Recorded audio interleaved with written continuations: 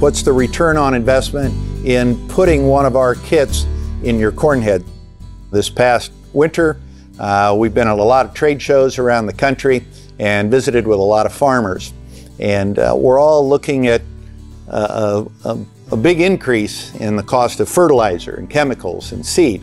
And we get down to the point of where's the profitability at? So now we do the math. Our added income is $5 an acre. We're going to subtract out the cost of the kit at $2.50 an acre. It's going to give me a profit of $2.50 an acre.